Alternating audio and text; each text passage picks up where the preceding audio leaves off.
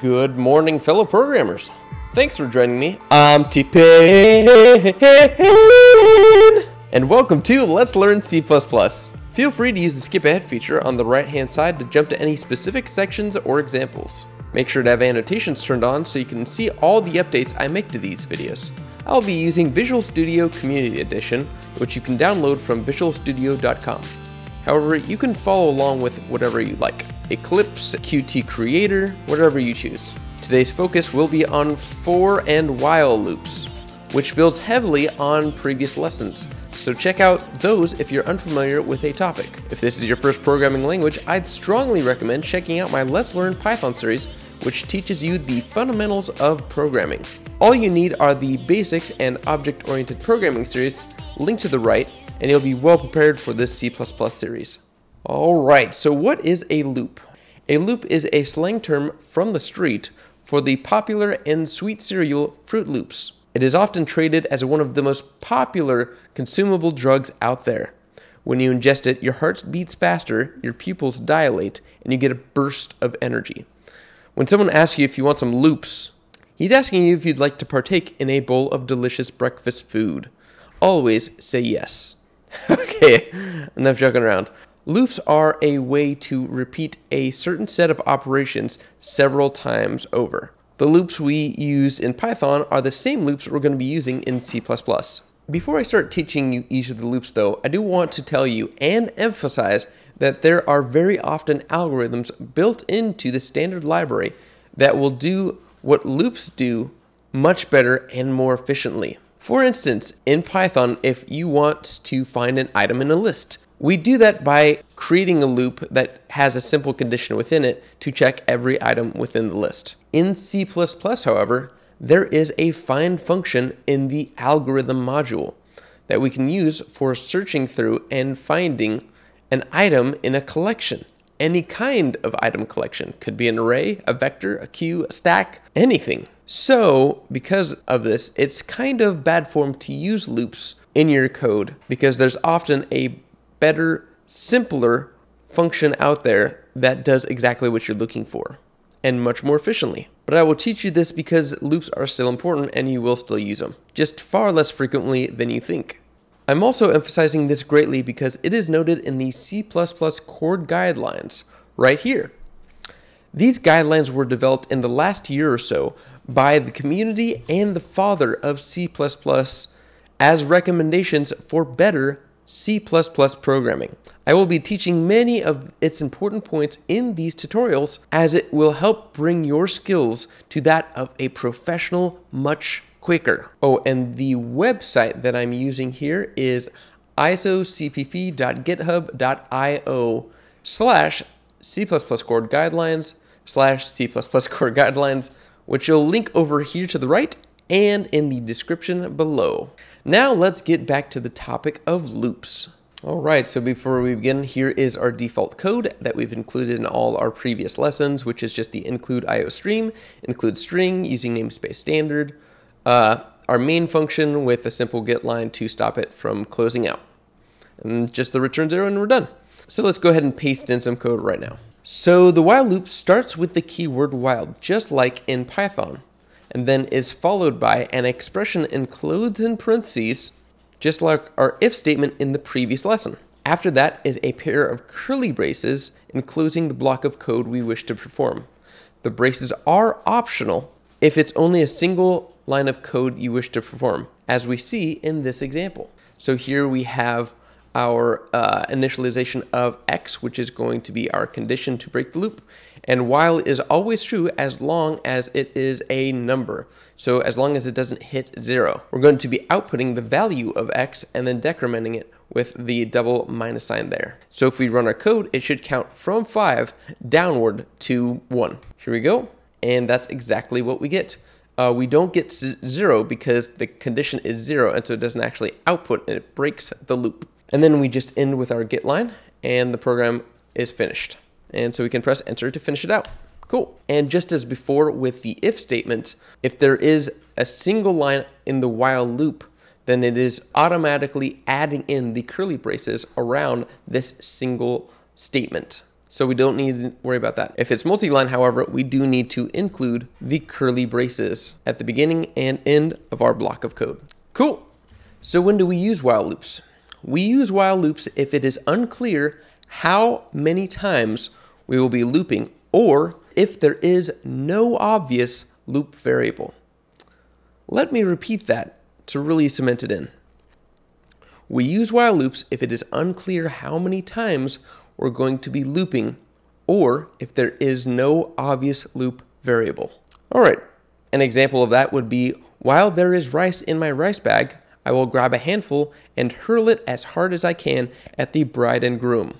All right, so that's a while loop. Is there any other loops that we should know about? There is another. There's a do while loop. And a do while loop is just a while loop that will perform the loop at least once. A basic while loop may not execute its code at all if the argument expression within the parentheses is false. A do while loop ensures that it will occur at least once. All right, so let's look at a very simple do while loop. And I'm just going to go ahead and replace this while loop code here and paste in the do while loop, okay? And notice that we are just keeping our int x is equal to 5. And so this says I want to do cout once, and then if the condition of while is still true, then it will execute this line again following the do. Typically, you will see the curly braces enclosing after the do keyword and before the while keyword, which is very odd. It's mixing up what we'd done before. This is the format of the do while loop.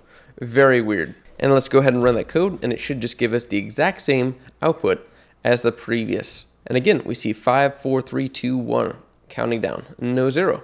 If we did start this loop at 0, I will change that to 0 so you can see exactly what it's doing. You'll note that it actually starts at 0 and outputs there and executes it, and so therefore the condition of it is never met again. So we can just close this out and kill the program because it's going to continue on forever. Okay, so again, the format is strange in that the keyword do comes before the block of code that is to be looped, and the keyword while and the condition of the loop follows it and must end with a semicolon. So right here, after we see while and the argument, it ends with a semicolon. Our last loop did not, however, have a semicolon at the end. That's very important to note. If we actually delete it, we'll notice that all of our code below starts getting underlined as there is a major compile error. So we add that back in and it fixes it for us. It is never recommended to use a do while loop as they are not very easy to read and very error prone. As you can tell right here, this is just not logical to read here. So do this once, and then while this condition's met, go back and reread this part. It's just silly. It's absolutely silly. So would not recommend ever using do while loops, but they're there for you if you want them. The third type of loop is the for loop.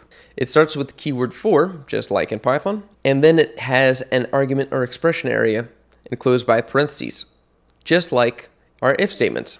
In this expression, it is actually separated into 3 parts by 2 semicolons in the middle. And I'm going to go ahead and paste in a simple for loop right here in place of all this code. The first part is the init, or the initialization, where we can optionally create or set variables at a starting point. The second part is the condition to break the loop itself. And the third and final part is the amount we step or increment by. This can be an increasing or decreasing amount. None of these guys, however, are required to be in here for this for loop to work. In fact, we could pull that out, and the only parts that are absolutely necessary in this for loop argument is just these semicolons separating out each of these statements. And now I'm going to paste in some code here that's going to look very odd. And now we have our init function, our initialization of the variable outside of the for loop before it begins. And then here we have a simple cout statement, just as we did before. And now we've moved the increment over to this line, just as we saw in the while example. And then finally, we have a condition to actually break that loop. It's worth noting that both keywords break and continue work just as they did in Python. So break here will stop the loop. If we wanted to, we could do if I is equal to 5. Then we can do continue. It won't actually print out 5, I believe. It won't print 5 or 6. I don't know. Let's test it out and see what it does. Oh, and I forgot to move that to before the actual cout statement. So now it won't actually print it. Oh, so it's looping infinitely now. I actually did not double check this, but I should have included an II. This continue would work if we had actually formatted this correctly, but because I was doing an on-the-spot demo, I screwed it up, whatever. You guys know what I'm talking about. So if we wanted to do this right, we would actually do this here, and then let's right below that continue, we're going to go I++, so we can actually stop the loop from looping forever. In that with the semicolon, save it, and now it should actually loop. All right, so there we go, test it out, and now we should skip 5, just as I intended to. There we go. That worked out a lot better, right, guys? All right, cool. So yeah, continue works just as before, and break works just as before in Python. Break stops the loop altogether, and continue says skip over this current iteration of the loop. Okay, so we use for loops if it is known how many times we'll be looping, or if there is an obvious loop variable. Let me repeat that.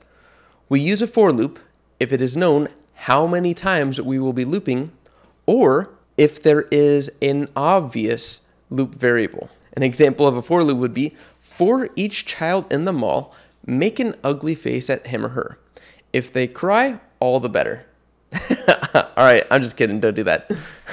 So then we have nested loops. Nested loops simply are loops within loops, and I'll show you that with the for loop.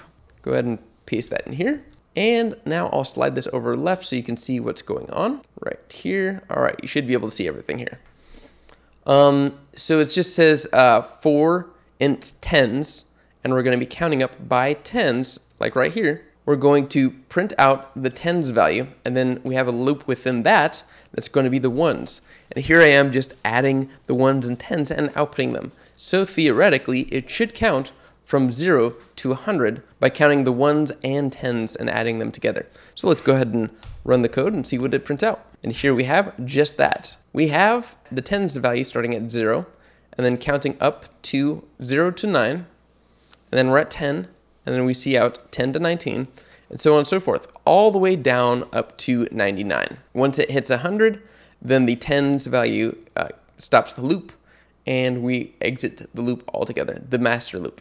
And that's pretty much all there is to nested loops. In the previous tutorial, we could have also created a nested if, or a nested else if, or even a nested switch statement if we so desired, because they are all types of control. I just forgot to. Please forgive me.